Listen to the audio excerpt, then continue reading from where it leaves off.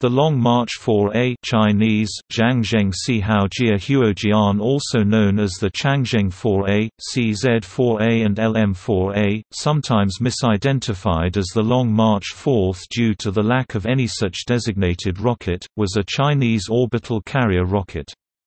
It was launched from Launch Area 7 at the Taiyuan Satellite Launch Center.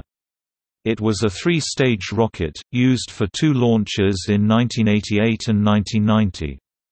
On its maiden flight, on 6 September 1988, it placed the FY-1A weather satellite into orbit.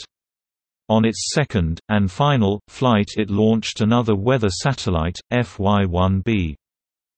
It was replaced by a derivative, the Long March 4B, which first flew in 1999.